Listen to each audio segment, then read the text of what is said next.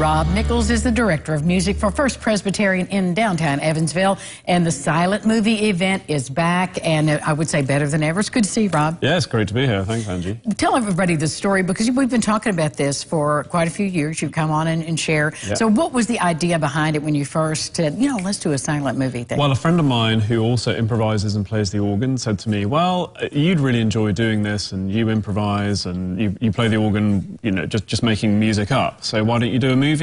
And 8 years ago, I did Nosferatu for the first time. That's the scary one, Ron. That's the scary one that Ron really liked. Yeah. Big fingernails. And the crowd went wild and loved it. And I thought, well, I'll do this again. And it's been a big hit ever since. It has been. I mean, people really look forward to it. Well, our cameraman, John, by the way, it's John's birthday, was looking forward to it from last year. So what are we doing this year? So this year, I'm doing The Lodger on Saturday night at 7 o'clock. I don't know that one. Well, it's an early Alfred Hitchcock movie. He made, about a dozen silent movies before the talkies came in. I did not know that. And of course, the big famous ones were, you know, Psycho and The Birds and so on. We're in the 50s and 60s.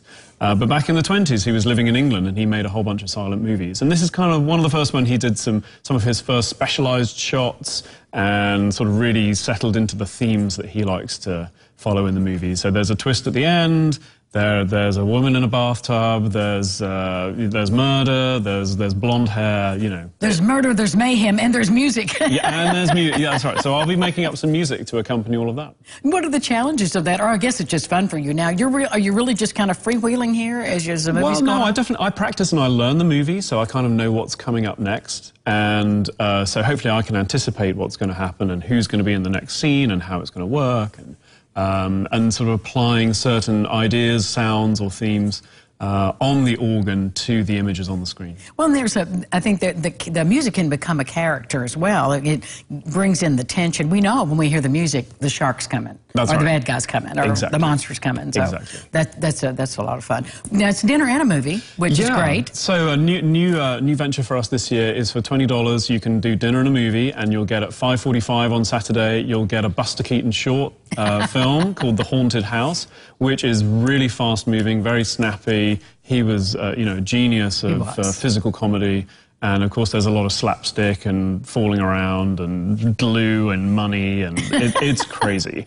And then you get a soup supper as well, provided by the choir. They're making 10 gourmet soups, and you get homemade dessert. Homemade soup, homemade desserts. Yeah, Ron's eyes are getting big. He loves food.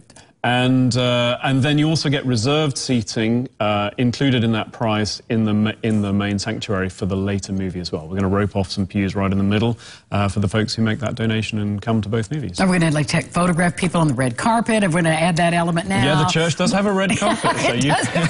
So you really should, Rob. Yeah, if you want your photograph taken with me, I'm happy to do it. Well, it's all going to happen this weekend? This Saturday. This Saturday, yeah, okay. This Saturday. For the opening time? 5:45 for the Buster Keaton, so you definitely want to be there in advance of that. Probably arrive 5:30 or so. If you want to make a reservation in advance, we're happy to have that. Just call the church office or send our secretary an email. What fun. He's bringing the fun again. Silent movies. First Presbyterian with original music by Rob Nichols. We'll be back with more lifestyles right after this. Stay with us.